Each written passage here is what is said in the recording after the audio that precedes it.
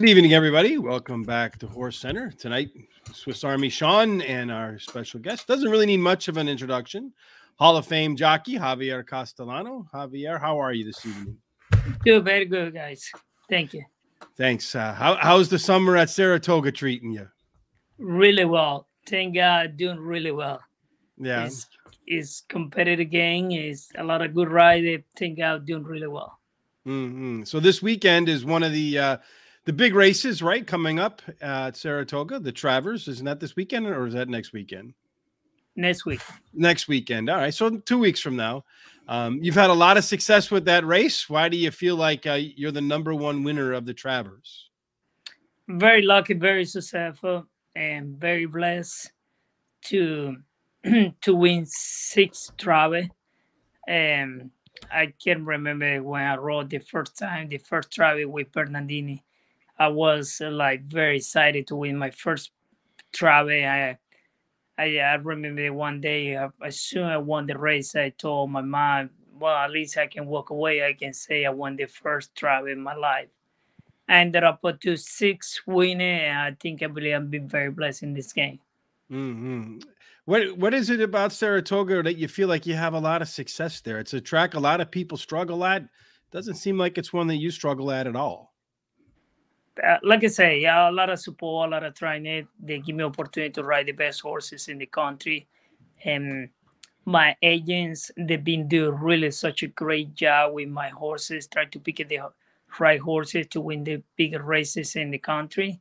And I think that it's competitive when you focus and you did being disciplined and try to ride in the best colony in the country. You have to be dictate when you gain, and you have to be a lot of discipline, a lot of dedication, and I think it worked out, like being paid off. So you learned your craft as a young man in Venezuela, correct? That's right. Tell us a little bit about your upbringing in Venezuela. And I heard you say before that when someone asked you, what would you be if you weren't a jockey? You said, well, I don't really have a choice. This is what I was going to be from birth. So from birth in Venezuela, take us into how you got into horse racing. Absolutely. I think you can see it's very obvious. Yeah, a lot of people from Venezuela, they play baseball. And the Major League, you see a lot of people that come from Venezuela, like Miguel Cabrera, a lot of good players. I can mention. I can think about the name right now, but that's where we grew up in Venezuela. A lot of baseball, and I've been playing baseball when I was a little kid and tried to grow up. But my father, just a really resume. I'm gonna give you a little story about my background. My father was a jockey and he rode for 25 years. And my uncle, the other side from my mom, and he was a jockey too. And when my dad started, riding since I was 5 years old, I have a sense, and I always want to be jockeys. And but my father unfortunately went through a couple of stuff in the life. He got hurt a lot, and I think all my family, my mom, my uncles, and my aunt, they don't want to see me go through to those things. It's danger you have to face every single day in horse races. Jockey is not easy. Jockey is the people think it's easy, but it's the only sport the ambulance he follow with you for one reason. And you don't see any sport the ambulance he follow with at all. I think it does mean something is very dangerous. And I respect that. And I think it's very lucky, fortunate to be where I am right now. And lucky, my father, my mom, my family, they support my wife, my kids, and we support my career. But it's really tough. And I think I grew up that way. I don't want to see my son. He can tell me I want to be jockey. I don't want to live the same way my dad, he told me to do that. But you never know what life is gonna give it to you. Like I say, I've been very blessed and lucky, fortunate to be where I am, the top jockey in the country, and well deserved, thank God. And I think I'll be continue to be successful.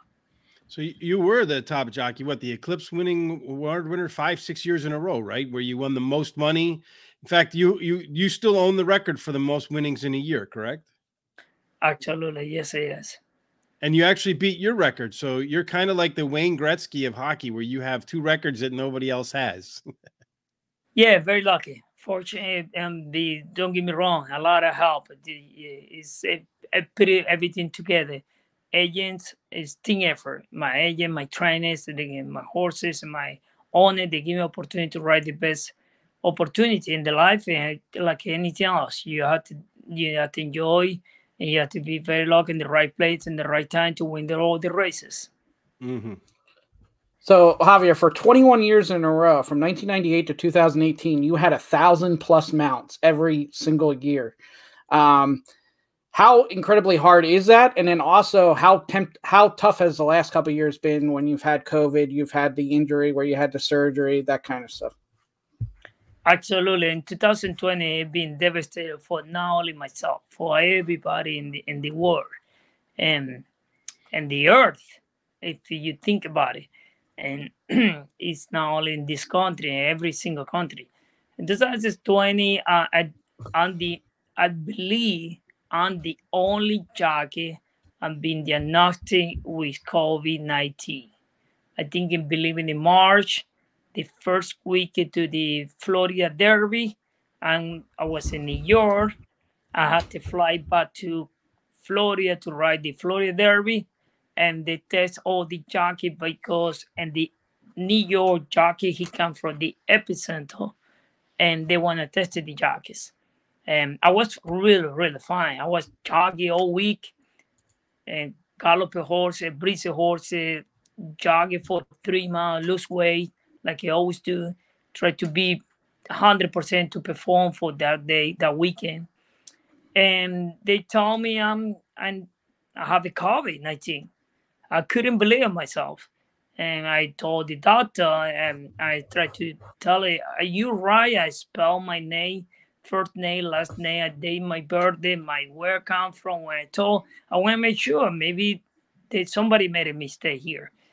And they say it was. And thank God, I've been very lucky, fortunate. I had to quarantine for 2 weeks and not any symptoms at all. Um, and that part it made me feel good. The other part, business wise, I lose a lot of business. And I had to be quarantined for 2 weeks. By the time you get the other test, you lose 3 weeks. People they don't realize how it's compared this game. When jockey lose 2 3 weeks, it's about 3 months. You lose 3 months, it's about 6 9 months. Because those horses you be not riding, somebody's gonna ride for you. And you lose those months. It's very competitive. We feel like a very lucky fortunate to be where we are, the level we are, and the and the major league, and they're all competitive. If you lose the opportunity, somebody's gonna be right next to you, 3 4 5 guys, it cannot replace it to you. And unfortunately, I lost in the beginning my the 2020, and the end 2020, I had to have a labrum repair for my hip. One hip I had to replace a little bit, not replace it, just to labrum repair a little bit. And the doctor he told me about 3 months. All those things, I think it pushed me back in 2021 to recover myself, my business, and I lose all the momentum. And I think it maybe you can see lately, little by little in 2022, I recover all my business and try to show the people who Javier Castellano. Absolutely. How long when you come back from something like that? You're out 2 to 3 weeks. How many mounts do you think it takes to get back to yourself? It's a lot. It's a lot. It's hard to describe it. It's a lot to say what number you are, but it's hard. You have to be dedicated yourself. You have to prove basically, I had to prove myself from the beginning. Because you knock at the door and they don't open to you, you have to tell it who you are, basically. I'm Javier Castellano. Basically, you started from the beginning. And you have to prove yourself a little bit. When they give you opportunity, you have to get it done the job. That's the one reason this game. I don't take anything for granted. And I always say that I don't care what you did last yesterday or what you did the past. It's what you do today. In other sports, to get in the Hall of Fame, you got to be retired so long. that kind of thing. You're in the Hall of Fame 2017 and you're still riding and being very successful. How cool is that to know you're already in the Hall of Fame and you're just adding to your contributions? Absolutely. I'm very lucky to be Hall of Fame and still I can perform and I still enjoy my tile on Hall of Fame riding and still be competing in the game. And any sports, I believe, and like let's put example baseball. And when you play baseball, you have to retire first. You have to wait 5 years after retire to be nominated to Hall of Fame. At least we're very lucky, fortunate to be on Hall of Fame. I still ride horses. I think I'll be competitive with my friends. What I also found interesting is looking up when you got your 1,000th win, your 2,000 win, your 3,000 win, and your 4,000 win. They were all in Florida. Your 5,000 win finally came in New York, where you spent most of your time. What did that mean to you? A lot, because when I started in New York, it was in 2001. Basically, I spent the 22 years in New York, one of the biggest tough restaurant in the country because they're really competitive. And you have to compete every single day with the best jockey in the world. And to be successful, to win my millennium, all the bigger races and hard, don't get me wrong. They don't give it away to you. You have to earn it yourself and you have to be dictated and you have to be disciplined. You have to be competitive every single day. And very lucky to win my 5,000 win in New York. And trust me, I was very, truly happy. Rich and I were at Saratoga for the first time a couple of weeks ago. Do you think young jockeys get distracted at all by all what's around the Saratoga and you guys walking through the crowd and all that stuff? Do you think there's a lot of distractions there? A lot. It is true. If you're not focused on what you're doing, you can lose all that concentration. And it's very competitive. We have the best colony in the country. They're all here. But a little something you miss, a lot of 3-4 jockeys can replace it to you. That's what I mean. You have to be very focused because a lot of people, a lot of trainer, a lot of owner, a lot of jockeys, a lot of fans. We believe we have almost 20,000 people every single day in Saratoga. It's amazing when you go Wednesday, Thursday, Friday, you see a lot of people in the restaurant, in the grandstand. You're looking for racing, root for you. But those things are little you miss it. People right behind you is just kind of replace what you made mistake. Yeah, you mentioned that you got the COVID, but you didn't get the illness. I got the COVID when I was at Saratoga, and it looks like that past week maybe there was a little bit of a super spreader event there because the Red Joel got sick. They didn't test positive yet, but the young apprentice jockey Gomez got the coronavirus. So when that happens, the coronavirus in the jocks room, what kind of precautions do they take? Because you guys are on tight quarters all the time. When you hear somebody test positive, does everybody have kind of a oh no feeling? Trust me, and we go with the flow, basically. And the country, that's what I think is lately been seen like that. And I remember when they told me I was COVID. People they thought about, oh my God, you're gonna die, you gone, you out, and that's the fake I had to face in my life, the fear I had to face in my life when the first time they told me. Right now, it basically not much. Basically, they told people, oh, you got the COVID, you got the flu, you go home, 5 days, you come back, you're good to go. Actually, you don't have to take any test to come back. Only basically you have to basically the guideline is 5 days out and you come back. We don't think about too much because everybody focuses here in Saratoga to win races, to be competitive, to ride horses. And athlete, trust me, we very lucky because we do every single day. We perform the way we perform. We already prepare. We do a lot of equipment, exercises, and we try to be in good shape. We eat really well and try to make the weight. And I think we take a little advantage for somebody else and other people, regular people in the world.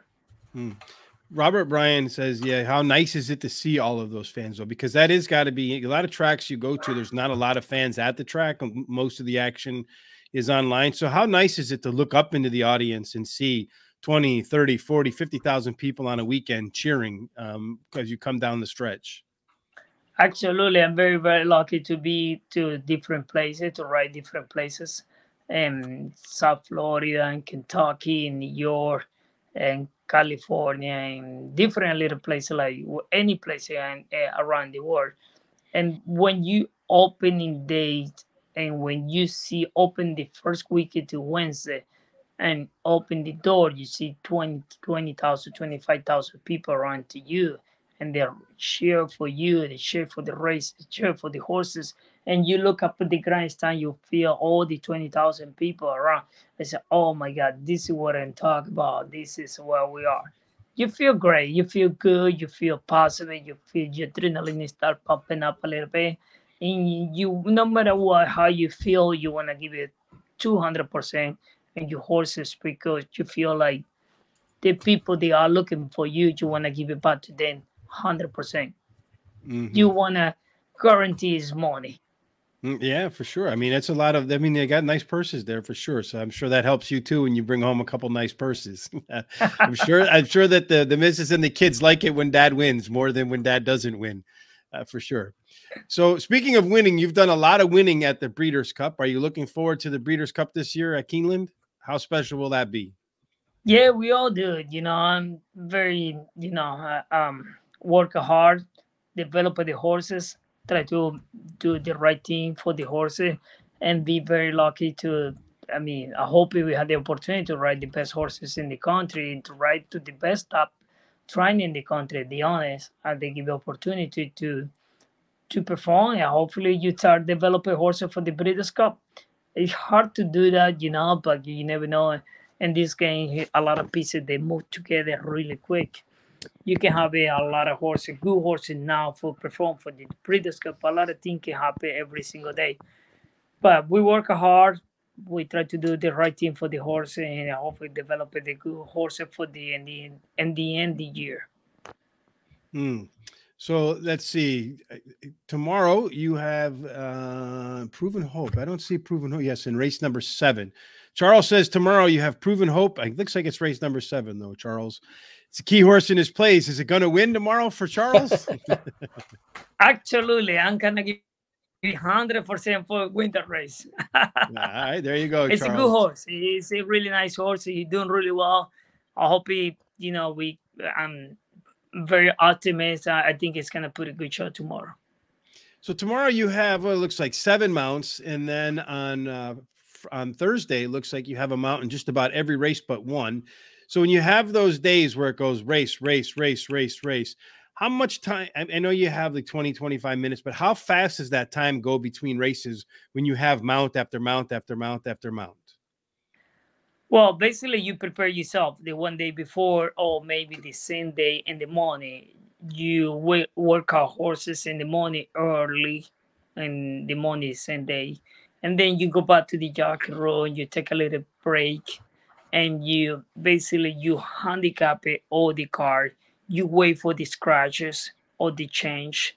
A lot of horses they scratch, a lot of horses they change the jockeys. A lot of things happen the last minute. That's what happened.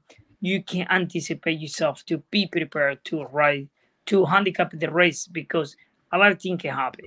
And you wait for the same day, you handicap your race, every single race.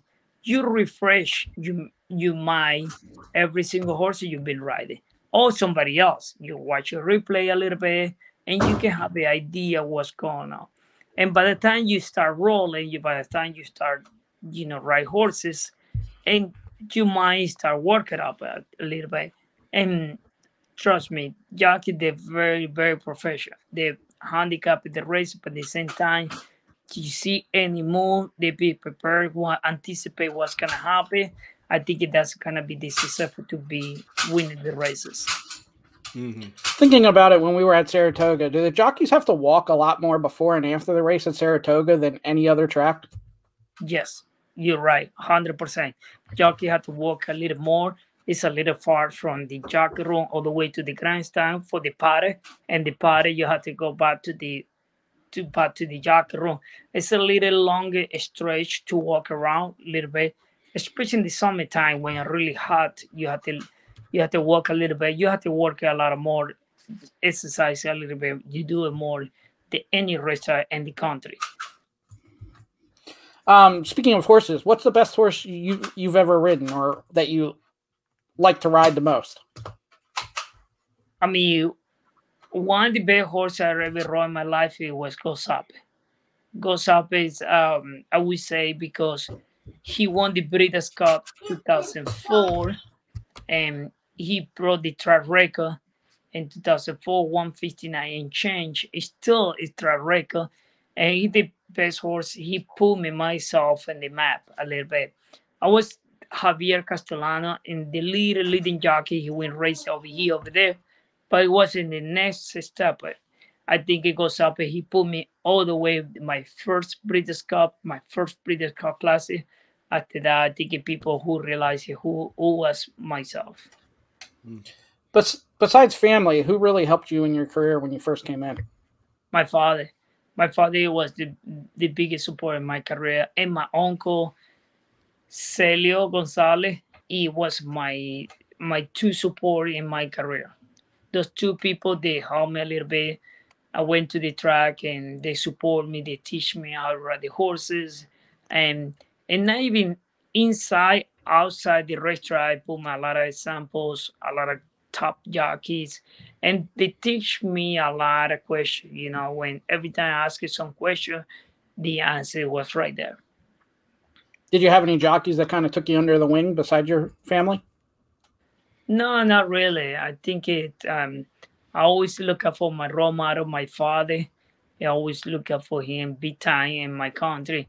I moved to this country and I learned it. I'm very lucky to ride with the top best country, and I think in so many decades, I think it was Jerry Bailey, Pat Day, Jose Santo, Edgar Prado, John Velasquez, Julie Cron, Chancellor, and a lot of jockey. I think I rode maybe 1-2 times with Lafitte Piquet. That's it, because it was East Coast. But I spent my SME. I spent it in the East Coast a lot of time to ride with those top country, jockeys. And I learned a lot. I think to me one of the biggest model, and I always say is John Velasquez. John Velasquez is one of the biggest role model jockeys I ever see in my life. I think it's inside, outside, the way he conducted himself, the way he inside the races, the way he support the races, the way he teaches people, the way he want to give it back to the industry, the whole race. I think to me it's like him. I don't think now I see anything like that, like John Velasquez. So Charles wants to know, Saratoga is known as the graveyard of favorites. Why is it difficult for favorites to win there? Competitive. I think Saratoga is that's the reason we are here, because they pick the best. If you realize it, they pick the best jockey in the world, in the country, to be participant at the same time, and the short time too as well. Because it's not only, we don't have a long term, you have only 6 weeks, and everybody go to boom, boom, boom, boom, boom, boom, boom, only 6 weeks. You only have one opportunity. You lose, the other guy who was next to you is going to take it away to you. I think it is not second chance here. It's like the Super Bowl. And if they give you the ball, you have to make it. If you don't make it, somebody is going to take it away to you. I think it is really, really competitive. And we have new generation, a lot of young riders. They do really well. And this kind of replace it to you really quick. And I think you have to be prepared. You have to be very focused to do the job, because a lot of people behind you is going to replace it to you. See, Javier is one of the best, top 20 all time for sure. I think probably, but we're going to go with top 5 for sure, right? Top 1. Can you put me 3? Number 3. Yeah, we'll go with number 3. How about number 3, right? 3 times. So John Velasquez is close to winning 1,000 at Saratoga, right? I mean, that's a lot of races. Won a lot of races everywhere. Seems like this year when we were there, I noticed at Saratoga, and I've noticed since that, seems like there's an inside 3 bias. So it looks like a lot of horses 1, 2, 3, and sometimes 4 are winning. Is there something going on at the track that's giving these inside horses a little bit of an advantage this summer? I don't think so. I think it is that's the way you've been playing a little bit. I think it seems to me the track is not really fast lately, like the way we all see in the past. A little horses come from behind a little bit. I see. But been pretty fair for everybody. I believe so. I think it seemed to me a lot of good jockey. They ride so well. I think you don't see a lot of mistake here. I think everybody's competitive. I think it try being played pretty fair. A little horses seem to me a little off the pace win races. But other than that, I think last week I see a lot of horses went to the lead too. I think I didn't pay attention more on that. I think I pay more attention how you can perform your horse, how you can play your horse in the right spot to win the race. Well, the one race that you haven't gotten yet is the Kentucky Derby. So in your mind, I'm sure you've seen yourself winning the Derby countless times. When you finally do win the Derby, how are you going to celebrate? Unbelievable. I don't know how I can celebrate. Trust me. That's the one race I've been chasing when I just signed up for my first license to be jockeys. When I see the license, the first jockey, I say, "Oh, I want to win the Derby. I want to win the Derby." And it was in Venezuela when I was my first license, and I laughed at myself because first of all, you need to right here, and then you step up in another country. I said, but I've been working hard every single year and try to find the right horse in the right place. But I don't know. Whatever guys give it to you, and you have to be blessed with what we have. And uh, trust me, I've been chasing. It was my dream. Hopefully, it can come true to win the Derby. I've been riding Derby like 13 times, 14 times, and the most close I ever had it was finish third, almost second. I thought at one moment it was finished second, but I still chase it. Hopefully, God give me the opportunity to win the race at one point in my life and to win the Derby. I'll ask you this in August. I will not ask you this in April or May, but is it something that day? Do you really think about it that day, or do you take it the same as it's a normal day of race and, I'm going to do my thing? I do on my team because trust me, every single every time you perform, you have some goal. It's we always chase something. This time of the year, I want to chase something. This time of the year, you find the best 3-year-old. The best time of the year, you want to ride the best horses for the classic. And now we all looking for to ride the best horses for the Breeders' Cup this time of the year. Everybody chases something. And I think my biggest challenge right now is to ride the best horses to perform to the Breeders' Cup. It's going to be in the next couple months. But as soon as you put the Breeders' Cup, you might just think about what the best 3-year-old you can find it for the best 2-year-old you can find for the next year is going to end up the 3-year-old to campaign to win the Kentucky Derby. And then when you win the Derby, you're looking for the best horses to win the Preakness. Every single time, every single day, you have something challenging. That's the beauty to the art sport. You have something to challenge you. You win hopefully you can win the Kentucky Derby. Hopefully you win the Preakness. Hopefully you win the Belmont, the Triple Crown. And after the Triple Crown, okay, let's go to Saratoga. Let's try to win the Travis. And one of the biggest races, the best 3-year-old in the country. And you always challenge something. I think you might always think about how you can perform to find the best horse in the right moment, the right time. So speaking of challenges, this year's been a little bit of a challenge in that the HISA is coming in. You've been around for quite a while, probably grew up and learned counting whips. It probably wasn't a part of your learning as you were a young man in Venezuela when you first got here. So how do you find yourself adjusting to the new rules? It's really tough because you have to adjust yourself a little bit after you ride so many years. you can't overdo it so much. You have to be an opportunity to ride it the way he's running. But trust me, it's not easy. It's a bigger challenge because every horse has a different style. Some horses they don't need too much to overdo it, but some horses you have to stimulate a little bit yourself to encourage to win the race. That the horse is gonna pay the price. And I think, but you have to adjust me where we live right now. HISA put the new rule. It's a new rule for everywhere in the country, and you only have to hit it 6 times. Trust me, the consequences are being suffered for every single one, and we pay the price basically. And hopefully we can do something better for the future.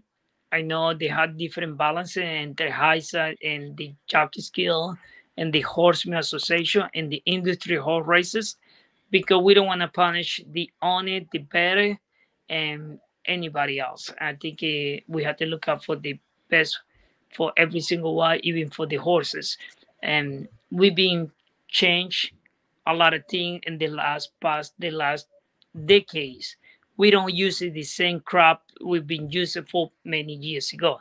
We use a different crop. We use whatever you call the font.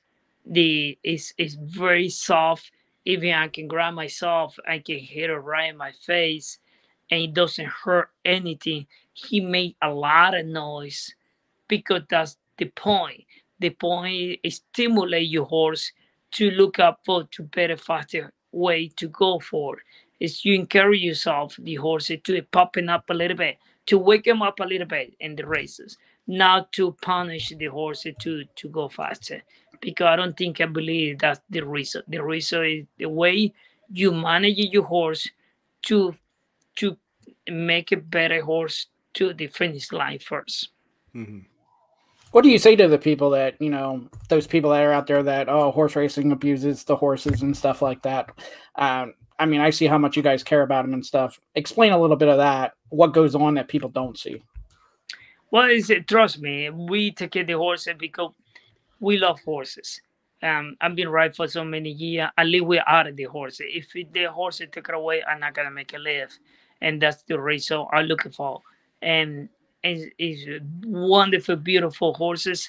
People they don't see the other side. How we manage the horse, how we take care of the horse every single day.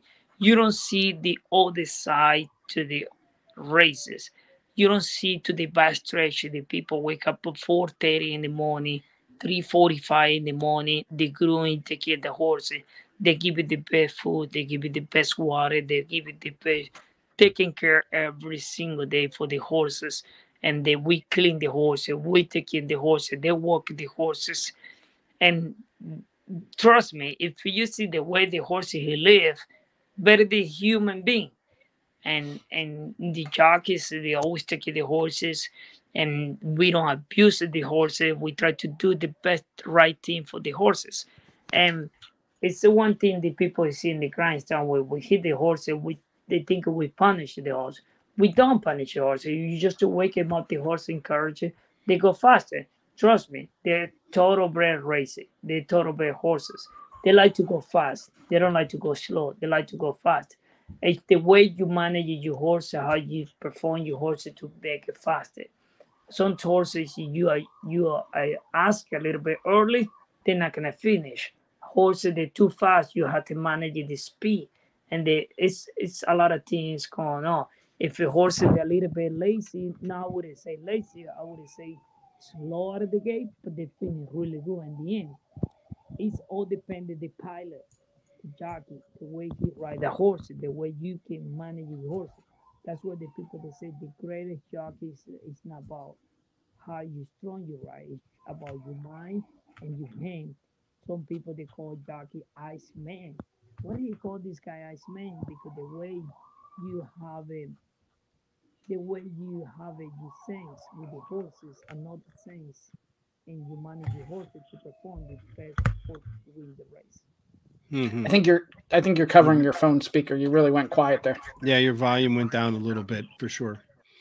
All right, Shawn. Any final questions for Javier? I just have one last question. Your kids, do they like horse racing, and do they have any future in horse racing? No, I got two daughters, and a little boy staying start asking a lot of questions and about horse races, and it doesn't have much idea.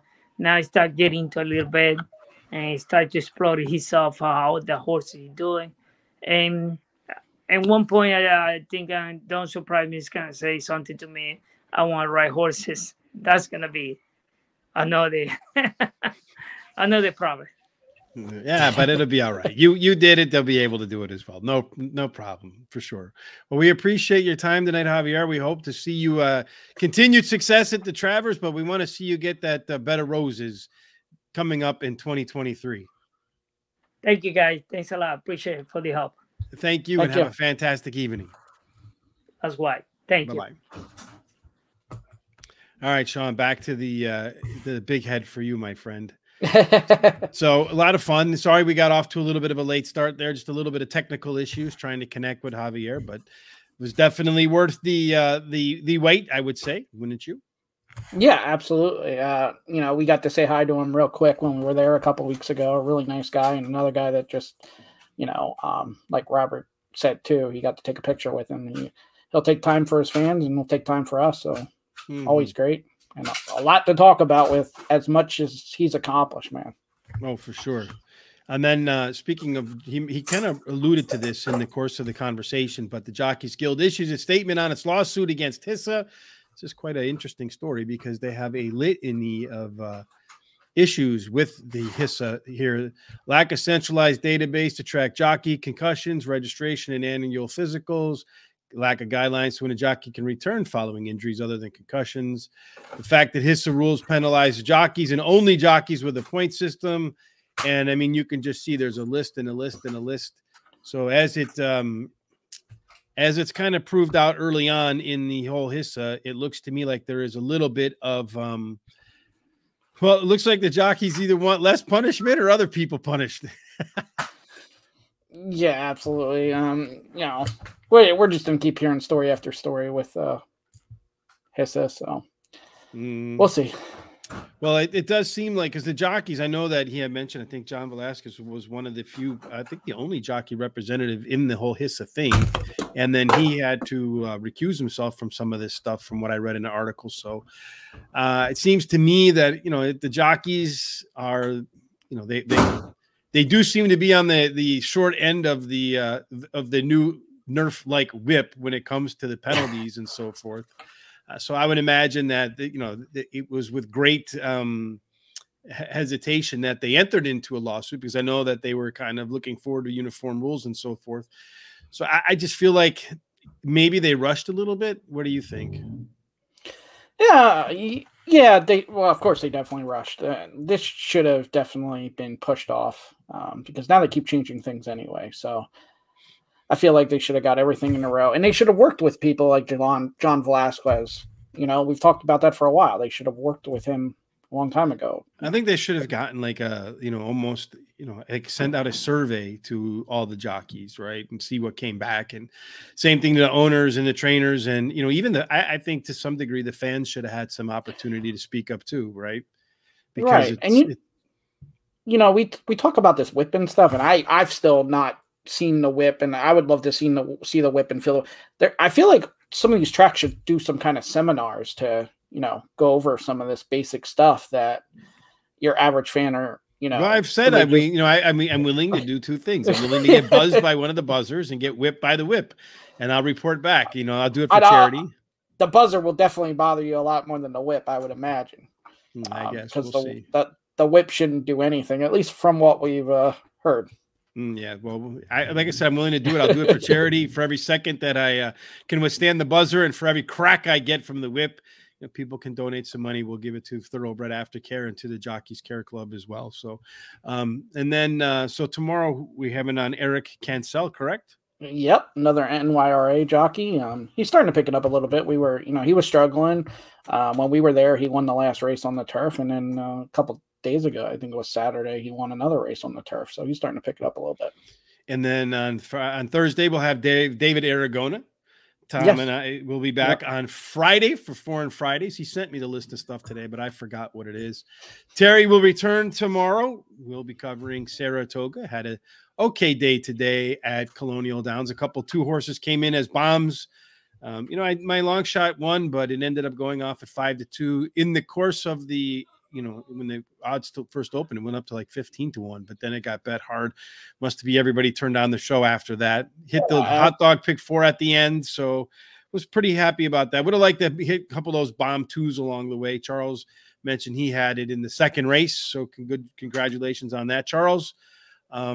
Thursday we'll do Del Mar. Saturday, Chris and Eddie will be back. I think they're going to do a lot of the card for Saratoga for their spot plays. And I think that pretty much wraps up everything we're going to do this week. If you haven't done so already, please head on over to the Picks for the Picks with the Professor tonight, going with the Cleveland Guardians. I'm sorry. Forgive me. Much like the whip rule, I'm used to the older name, not the newer name. The Guardians tonight at +136. Eric doesn't get the credit he deserves with the mounts he gets. Indeed, for sure. I agree with you on that, Lloyd. So we'll find out more from Eric tomorrow. Shawn, any final thoughts before we get out of here today? Well, you made it. You're starting to influence the odds now. It's 2 days in a row. You picked a winner that the morning line was, decent, 6-1, and whatever the other one was, and then it was 8-1 this morning and 6-1 yesterday, and the one yesterday went 1-1. So you're starting to 5-2. You're gonna blame me. You've influenced the odds now, so you've made it big time. I made it. Woo! Anyway. All right, Shawn. So that takes us wire to wire on Tuesday. We'll see everybody tomorrow again. With Eric Cancel in the evening, Terry and I covering Saratoga. If you have any any comments or you want to share your picks with us tomorrow for Saratoga, make sure you chime in. Hit us up in the comments section. Let us know. We always appreciate it. It's a community. All right, Shawn. No matter what you do for the rest of this evening, certainly hope that you have good health and that whatever you do, it ends up in the winner circle. Indeed. Have a fantastic evening. We'll see you tomorrow.